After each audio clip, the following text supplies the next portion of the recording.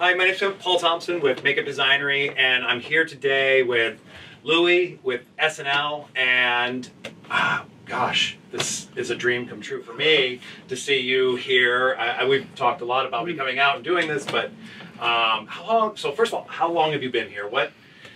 I started in '95, so it's been 23 years now. Yeah, it's been a long time. Wow. I've been here for a long time, building and having to do some fun makeups on the show. It's been pretty awesome. With the shows, obviously are iconic. I mean, the things we're looking behind us, there is, almost everything from, the last few seasons of SNL. What for you has been the most rewarding part of what you do? Lately, the most rewarding part is getting to do some of the really coolest characters that seem to hit a note with the public. Like, turning, just last week we got to turn Robert De Niro into Mueller, which was pretty awesome. Melissa McCarthy as Sean Spicer was pretty memorable. Right. And Alec into Trump. Right. Those are three characters now that are in the public eye and everybody thinks about it.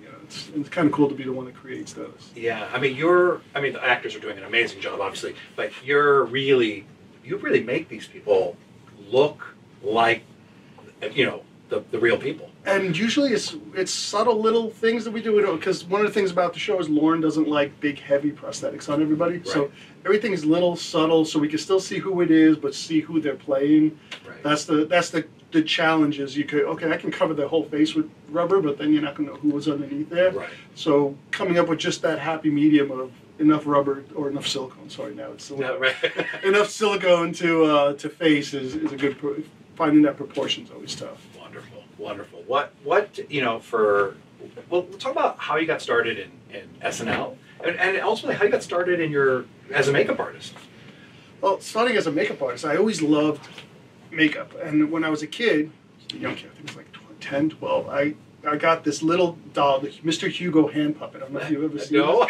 Maybe it's an East Coast thing. It's called the Mr. Hugo doll, and it was a little hand puppet, but it came with prosthetic noses, scars, derma wax, blood, and spirit gum, so you could put it on the dummy, or as a little kid, you could put them on your face, and it came with mustaches and beards. So I would put mustaches and beards and stuff on myself and on the doll, and it was one of my favorite toys as a kid. And as I got older, I really wanted to do makeup, and I started doing community theater. Right. I did. My first real thing was doing bald caps, which is what we do a million of here. Right. Bald caps on Daddy Warbucks for Annie. Okay. And that was my first real thing. And I started working for a shop out in Jersey, and then started here. Luckily, I was sending resumes here for forever. Right. I was always afraid to send my resume. I waited for a long time till I thought I was right and ready. And then I sent in my resume to NBC, and every month I would call up the lady, Lillian Hickson, who was the person who did the booking at the time. I would say, hi, this is Louie Zakarian, just calling to see if there are any openings, that I'd love to come in for an interview. Right. And I think I harassed her for like a year. Right. And finally she was like, I'm going to bring you in, you can meet with, George Mendez, who's the head of operations here at the time. So I went in and met with George, he was a studio manager at the time. So I met with him, and who was running the makeup department? Makeup department at the time, I think, was John Caglione. Okay. Was John Caglione. So I met with George, because I wasn't in the union. I didn't have a union card. I didn't have anything. So right. I met with him, and he basically said, well, you're not in the union. And basically, you know the deal. If you're not in the union, you can't work. You can't work if you're not in the union. Right. So I basically told him that, and he was like, well, I'm going to give you a shot. I'm going to let you get your days. So he would hire me to come in and do disguises and beards and makeups on the Phil Donahue show. Oh. So I started out doing disguises on the Phil Donahue show for my first 2 years here. I started, I think, in 93, 92, 93, doing that for a year or two. And then I finally got an interview with John Caglione, but he was at the end of his season and he was just about to leave, so I didn't get hired at that point.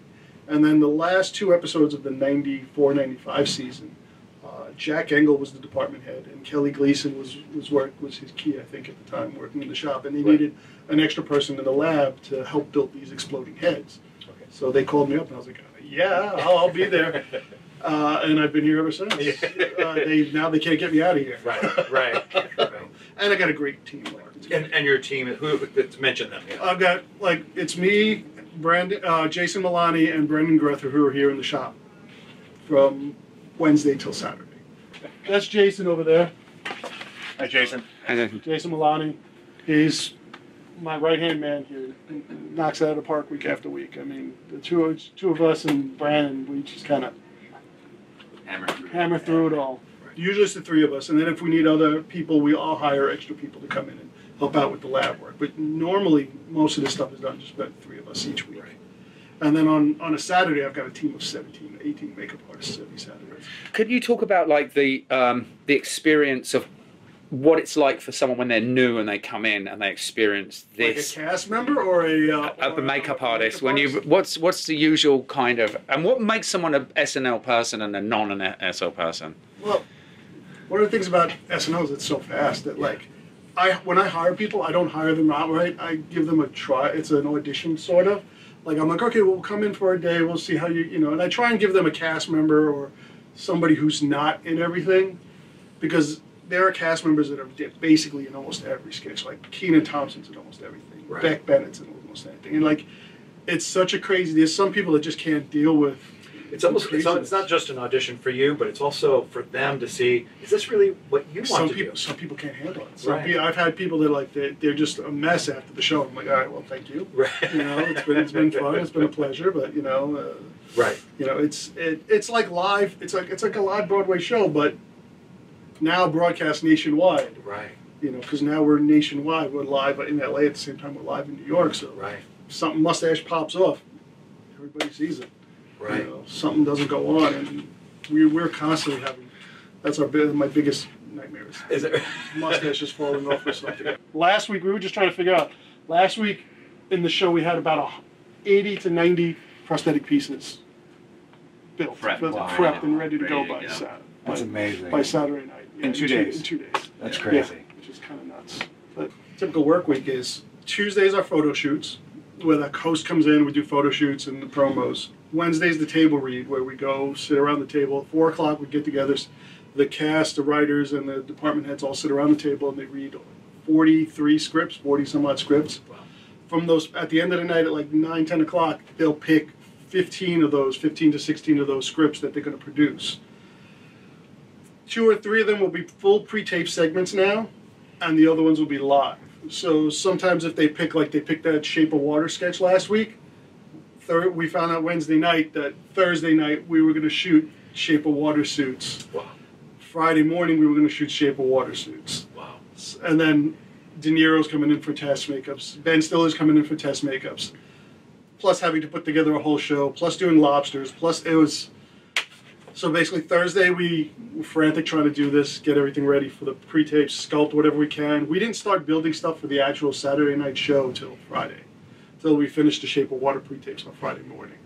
And then Friday we started really sculpting. Like I did the test makeup on De Niro. We made a set of cheek appliances that we tested on Thursday. They were a little small, so Friday morning I started making brand new ones. Did you? And you were using his life cast? Yes, I got a nice current cast. You do. Yeah. So, but it wasn't part of the process. You didn't have to actually. No, luckily I would have had to do cast. Right. Luckily, a friend of mine, Tom De Niro, had just done a life cast of him for The Irishman. Oh, okay. Got it. So I was like, can I get a copy of that live cast? So I was able to get a copy of the live cast. Right. And we were able to sculpt pieces right on there. Ben had to come in. We did his live cast. So you're doing all of your live casts in a silicone? No. When we got a host come in for a live, we don't have time for silicone. Oh, right. We do a live cast in under 10 minutes. Right. So we do a full 3/4 face cast in under 10 minutes. Wow. Get them out because time is all alginate. Yeah, all alginate. There's no our new cast members. When we have a new cast member come in, those we do out of silicone. Right. But when we have a host come in, there's no time for that. I wish there was time for silicone. Right, amazing. Yeah. We were asking also, what for a new cast member, what's that process for them? What do they go through? How do they? It's funny. I was just talking to one of the cast members the other day about that. He was saying how surreal. Oh, Kyle. We did the Shape of Water things. He was just like, yeah, I don't even remember being in this room. It was so crazy because usually what happens is they do their auditions. And then probably a week or so goes by, and then they'll get a call and say, okay, you're hired. Come in tomorrow. They come in either that same day or the day before, they just got the call that they're hired. They come to me for a face cast. They go to whoever's the department head at the time. Right now, it's Jody Mancuso. They'll go to her. They'll do a wig bubble. They'll go to Tom Broker and Eric Justian, who's the designers get fitted for clothes, and it's just kind of a whirlwind for them. Like as soon as they get the call, next thing they do is they come to us. So that we have everybody's face on file. And do you keep everyone's face updated every year, or do you go every couple of years? I usually, unless they've gone through heavy weight change, or if they've gone and had certain things done. Right. We'll just leave it at that. I'll say, you come in. You got to come in for a new life cast, and sometimes they'll do it, and then like they won't say nothing. I won't see them like at the beginning of a season. And one cast member did that who wore a lot of prosthetics. He had something done and came back, and I went to put something on. I'm like, this doesn't. Oh, I see why. Yeah, you got to let me know these things. Right. So yeah, that's about the only time we'll do new life. I see. Okay. Let me show you guys this is the makeup lab. This is where this is the main sculpting area, sculpting molding area. We're in a high rise in Midtown Manhattan, so space is very costly. So I'm glad that we got this much space, and actually we're moving to a new space next year. So maybe when you come next year, we'll be in the new space. Yeah, it'd be great to do a follow up. Which is supposed to be even bigger, more high techy. There's two big makeup rooms, and then there's makeup stations everywhere, and there's things being changed. People are changing clothes every which way, everywhere. So there's a lot going on. What's the fastest change you've ever done? Well, we did Kevin Hart. We made him bald in 2 minutes. We made that's one of these silicone full silicone caps that's made to fit. We did Melissa McCarthy. The last time she did Spicer, we did that whole Spicer makeup in 2 minutes and 30 seconds. Because the sketch before that, she was getting hit in the face with shaving cream pies. So she had to get all that crap off, get everything. By the time she sat in the chair and the time she walked out the door, was 2.5 minutes. Talk about your greatest triumph, the thing that you pulled off that you were like, I can't believe I actually did that, and the thing that, I know there's one that really bothers you. Oh, there's one that really bothers me. So let's talk about that one. Let's talk about that one last. Okay, we'll talk about that one last. Yeah. The one that let's see, which one that I really was really happy with? There's a lot that I'm really, really happy with. I mean, shoot. Turning when we had to turn Kate into Robert Mueller was pretty awesome. Oh, one of the ones I was really happy with was Mikey, turning Mikey into that guy that was running for Senate that was like the child molester. Roy Moore. Roy Moore. Like having to turn, we found that out Friday night. And they're like, okay, well, we got to turn him into Roy Moore. I'm like, but it's Friday. And we got to have it ready by tomorrow. So we quickly sculpted some cheek appliances and a nose and put it all together, and that was pretty It came awesome. out pretty good. One of the other ones, here's another one, this was a couple of years ago, and we actually got to do it again a few weeks back. Mike Myers was coming in to do an cold opening as Dr. Evil. So I'm like, okay, I found out about this Friday night, so I was like, all right, I'm going to stay up late, I'm going to sculpt some Dr. Evil pieces. I was all happy, we ran the pieces. Mike came in that morning and he brought me one of the Dr. Evil bust, his head cast with the pieces on it. I looked at it on Saturday morning at 12 o'clock, and I'm like, shit, mine don't look like that. Mine are a little different, so I was like, all right. I pulled out the cores and sculpted brand new pieces to match what the real Dr. Evil looks like. So we sculpted brand new pieces on Saturday morning and had them molded and run by 7 o'clock Saturday night. Wow. So we can put them on him. And that it came out so cool. And when we just did that same makeup again the other day on Jimmy Fallon, he called me up the next day and he's like, the guy that directed, I don't remember who directed that movie, the last movie. He's like, Mike called me, he said, who did that makeup? Because it looked perfect, it was dead on. I was like, oh, okay. So sculpture time is nothing. Nothing, I mean, you guys know. How much time do you guys? I try and allot an hour if it's something small, an hour. If it's something big, maybe 3 hours at the most to sculpt it, because then we know we still got to mold it, we still got to run it, we still got to clean out those molds. Like those Shape of Water suits that we built, it was like Jason and I sculpted those in like 2 hours, 3 hours. Wow, we roughed out the whole thing, and I mean it's not exact. I wish we had time to do it perfect, but and at the time the movie hadn't come out yet, so we only had like vague clips of what was going on. And the day after we did that, the designer that posted all these amazing photos. Like, damn it. So ultimately you're in the very short window you have, you're creating amazing work. I mean, thanks. It's crazy. Yeah. Some of the stuff we have to do it a lot of times in a day. Like we had when Scarlett Johansson hosted a couple of years ago. It was right before Age of Ultron came out. Right. So they were doing an Ultron sketch where it was like a crazy love story where she was fall in love with Ultron, but we needed an Ultron mask. Ultron had to come out. There were very little photos of it. Right. There were you couldn't get a mask of it, and we were shooting that on Friday morning. So Thursday morning we started sculpting an Ultron, not knowing what the hell Ultron looks like, and hoping that we'll get it somewhat right. And by Friday morning we pulled out an Ultron head and showed up on set, and there it was. There it was. This is it worked. Plaster / polyfoam foam room. This is the foam oven. I don't know what's in there. There's nothing in there, but this is our foam oven. This is Old Faithful over here. The whipper. We'll whip up all our foam, silicone components. Flammables cabinet because it's a big high rise, so everything. At the end of the night, everything's got to be put away, and they come in and check every so often that we don't have any flammable chemicals out on the counters. Sounds pretty awesome. Has silicone made it a little bit easier for you? It has. Just in the time frame. Time frame and quickness and speed. You can see right away. We still use foam a lot. Yeah. But most of the time it's silicone. Even big headpieces we do silicone and we fill them with polyfoam. Okay. So that we don't have to have this big silicone silicone things on. Right. But yeah, it's made life a lot easier using silicone. Right. Early on, it was like, how are you're turning silicone around so quick. I use a lot of kicker. Yeah. And even making molds. Like everybody in LA uses syntactic doughs. Yes. They take way too long for me. Right. One of the guys in the shop came up with a dough that kicks in 20 minutes. So we mix it here ourselves. Right. And it's a dough that we can make a huge head mold in an hour and it's demolded. Right. And it really has saved it's been a savior. Because making big stone molds really sucks. I'm getting older. I don't want to carry big stone molds. Yeah. We were just in the mold room, and there's a lot of weight in there. Yeah, that's going to fall through the floor one day. We just keep adding to it and adding to it. It's going to fall through. The science must be so precise in this space. The actual way you run your chemicals, everything. How long did it take you to get that all buttoned down? And can you talk a little bit about thinking? That is a thing because everything's we're in a high rise. We're 8 floors up, so our altitude's a little different.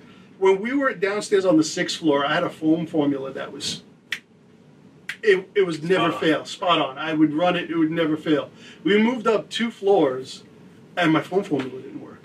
I was like, what the? Like it would rise. It went from like when you whip it, you would whip. You whip for 2 minutes or whatever, and you would get to a volume. I would whip for 30 seconds, and it would be overflowing out of my bowl.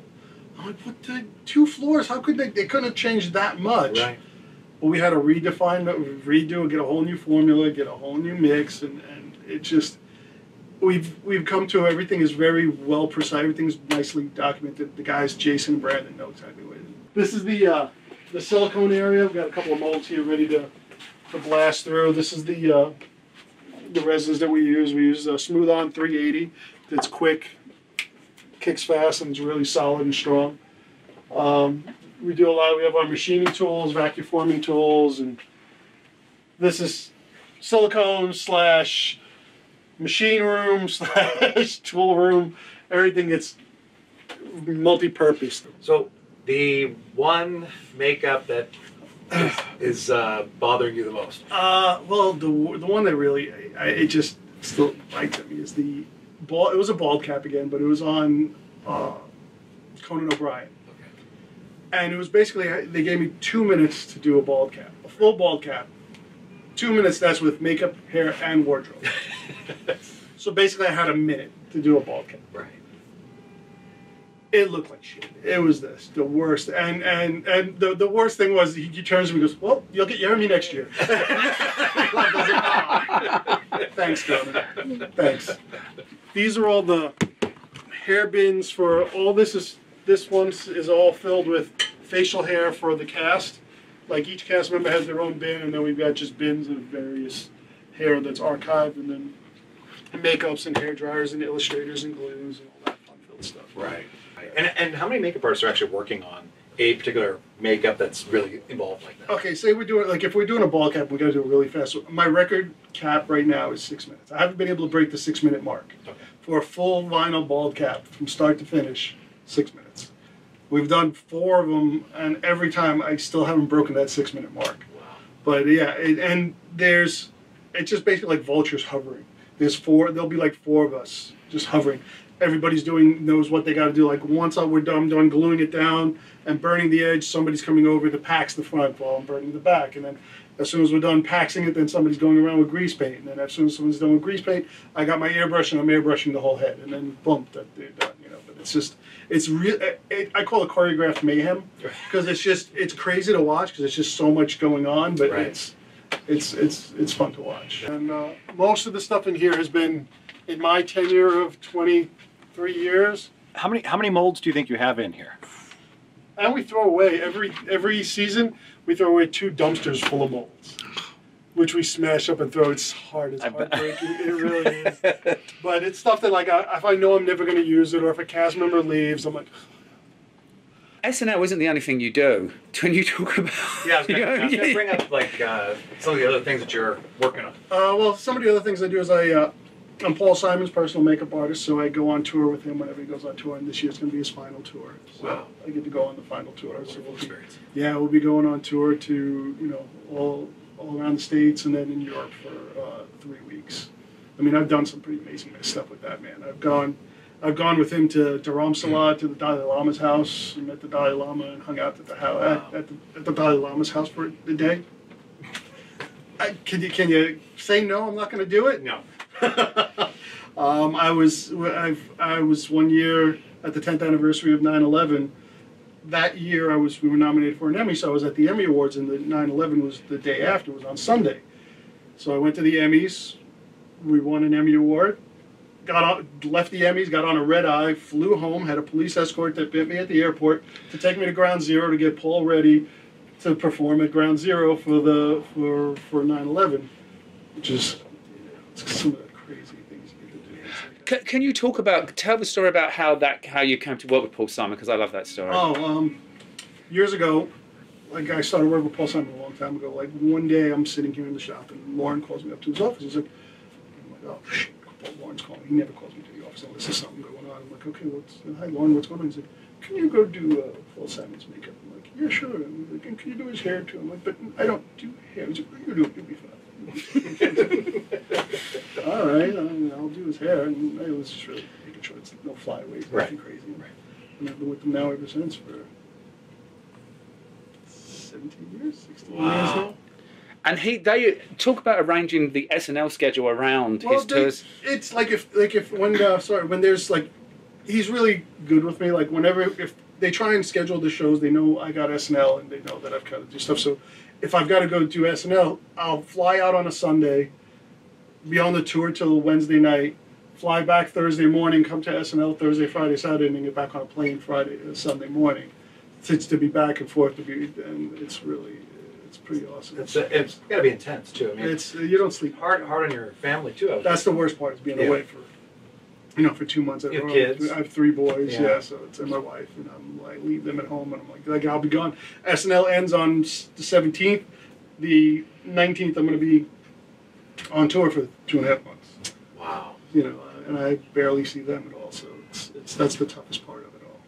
And you're also doing a project with Mike Myers. Mike Myers. Yeah, I've been working with Mike for quite a few years. I worked with him briefly on, we did a character for Bohemian Rhapsody out in London. Mm-hmm. So we flew out to London to do this one cool character that he plays. He plays like this record producer, which is fun.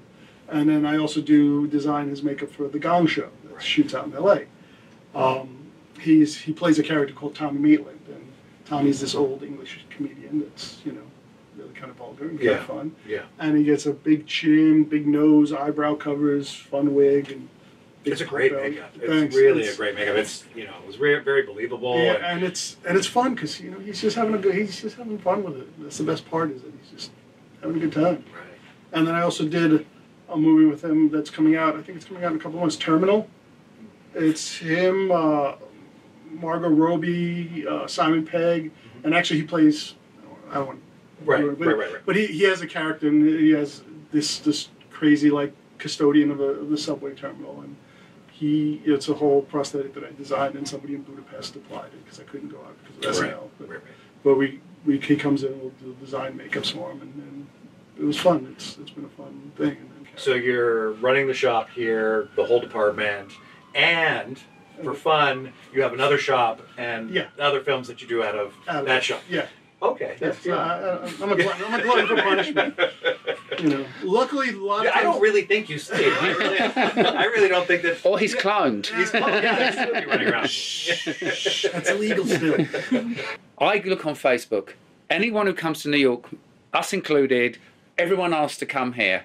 Chris Nelson's been here. I saw Kinsley's been here. Kinsley. Everyone come. Why do you think it is about this show? Why everyone wants to be a part of this? Well, one of the big things about this is it's NBC Makeup Lab. It's Dick Smith started this place. Right. You know, this was Dick Smith's baby, and now to be the curator of the NBC Makeup Lab, because we don't just do Saturday Night Live. We also do the Tonight Show. We do Seth Meyers. We do the Today Show. Any show in the building that needs prosthetics, we build all that stuff for them. So. Right.